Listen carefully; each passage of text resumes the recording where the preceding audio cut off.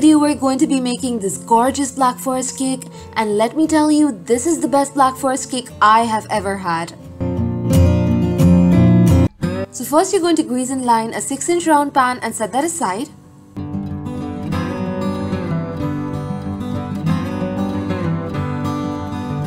And then to your flour you're going to add in your cocoa powder, baking powder,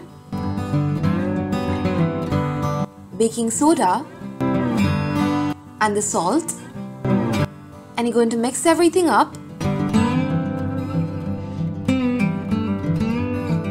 And then set that aside, and then you're going to beat your egg whites till they are fluffy.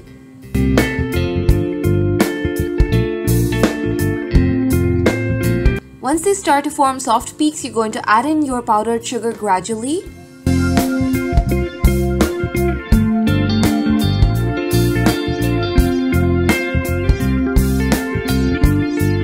And beat the egg whites till they are glossy.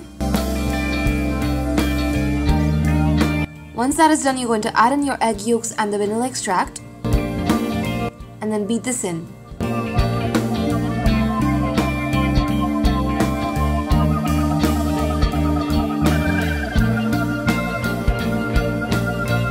And then you're going to gradually add in your oil.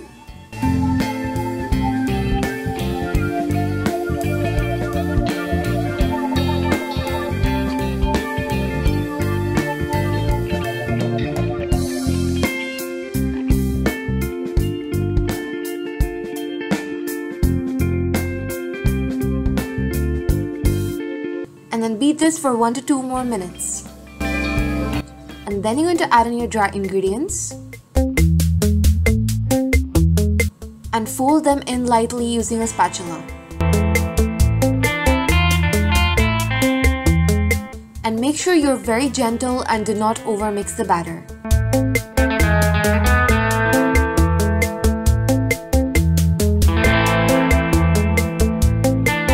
Then you're going to pour this in your lined pan.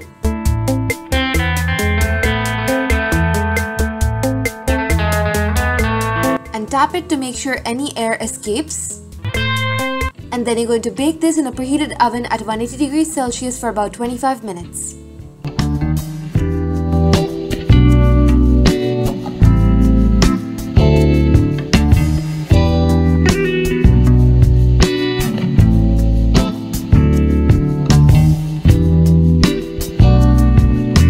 A toothpick inserted in the center should come out clean.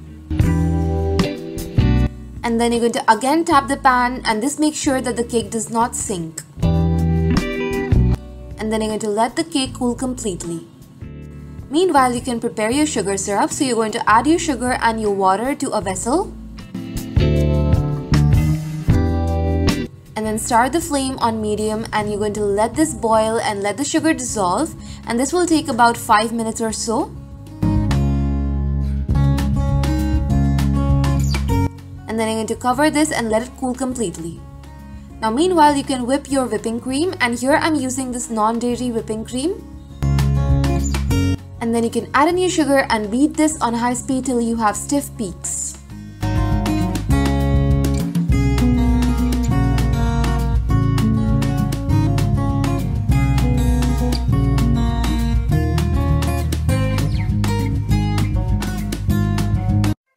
And here I have used this large star tip. So you're going to take some of your whipped cream and add it to a piping bag fitted with this tip.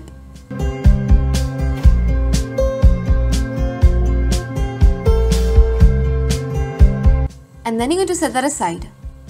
Now go ahead and shave some of your chocolate, and here I'm using bitter chocolate by Morday.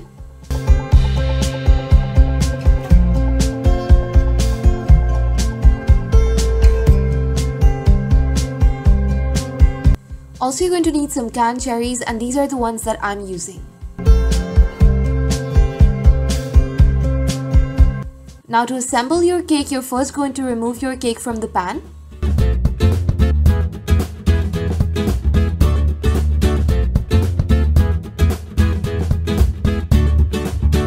You can cut off the top layer and then divide the cake equally into 3 parts.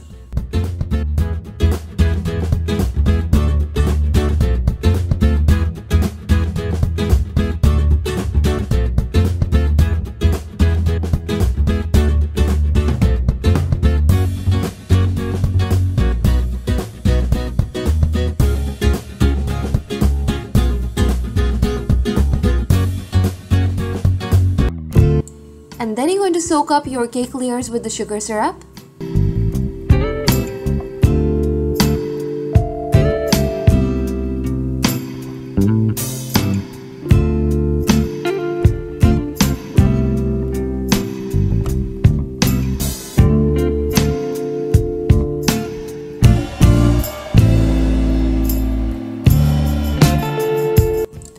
And then you can take your first layer and spread on some whipped cream.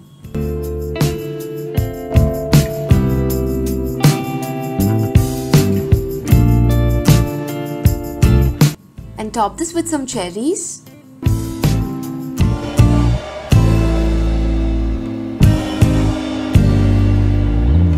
And then you can sprinkle on some chocolate shavings.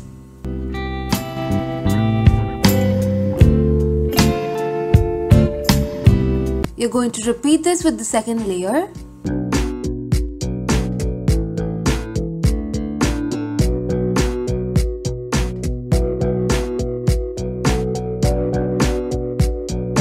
And then place on your final layer and frost the entire cake with whipped cream.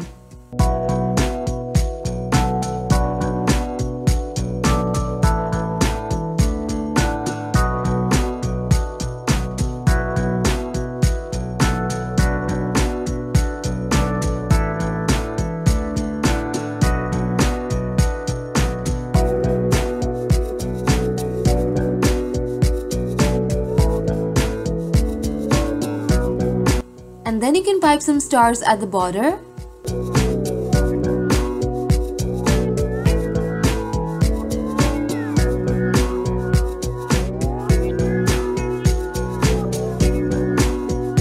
Place the cherries on top of the stars.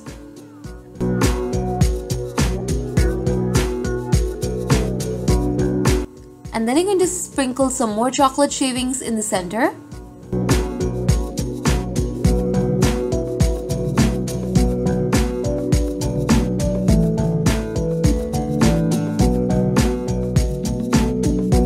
And then you're going to also press them at the sides of the cake.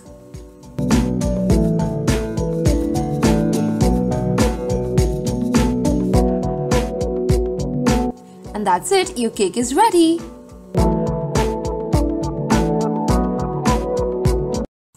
And I highly recommend that you refrigerate this cake overnight because it gives it enough time for the flavors to blend.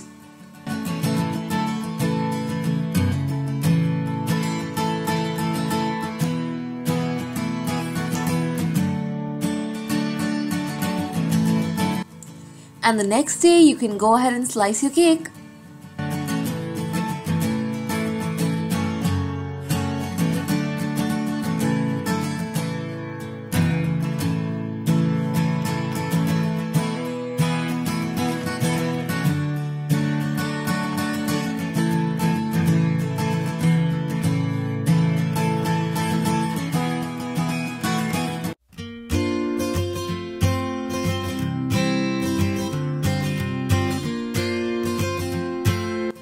You can see that the cake is extremely moist and it just melts in your mouth along with the whipped cream, and the juicy cherries and chocolate shavings just add to it.